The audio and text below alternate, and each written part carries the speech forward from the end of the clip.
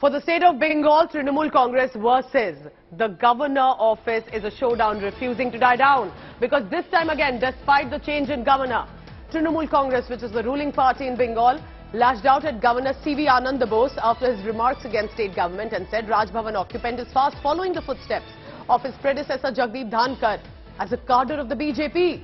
Trinamool Congress's criticism comes on the back of Bose's statement on Sunday in which he termed attack on Union Minister Nitish Pramanik as deplorable and said he will not be a mute witness to the deterioration of law and order in Bengal. He sought an action report from the state government. For the state action report saying law and order is deteriorating, and this even jibes and targeting of the Union Minister Nitish Pramanik, who faced an attack. Now the TMC ruling party in Bengal says acting like Dhankhar, who was following as a cadre of the BJP. Let's bring in from Kolkata, India Today's Deputy Editor Anupam Mishra for the latest on that. Anupam, this is big because it appeared that after Dhankhar, this may come to an end. But CV Ananda Bose and Trinamool Congress are just fighting it out, and that continues.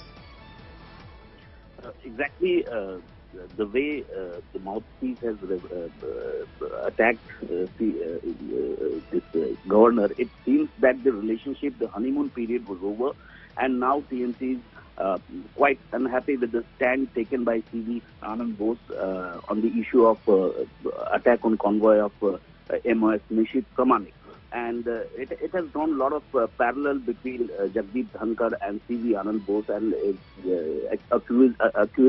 alleging CV Ananda Bose of coming out of a shell and acting like an agent, which it has already accused Dhankhar several times in the past. So it seems the